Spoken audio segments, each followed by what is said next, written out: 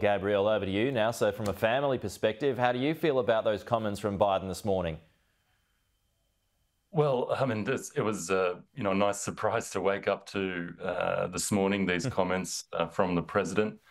But really, I see it as a sort of a foot in the door now for the Australian government and those people advocating for Julian around the world to really double down on these comments and really push hard now for Julian to be returned home to his family back to Australia. Biden has opened the door a little bit here, and it's really the time for those advocating for Julian in the government and others abroad.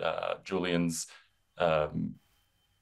high-profile advocates in governments all around the world to really jump on these comments and really push hard, because I think now is a really time to seize that moment to get Julian back to Australia. Yeah, last time we spoke, Gabriel, he didn't attend that court hearing because he wasn't feeling well. How's he doing at the moment?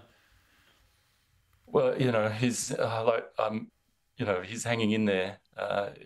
This whole process has taken its toll on him, and we're told by medical experts that he can recover if he's let out of prison. But the longer he's kept in there, the longer he is in danger of just wasting away and losing his life. And that's what we're really fearful of his family, is that he can't hang on, that he won't make it through this process.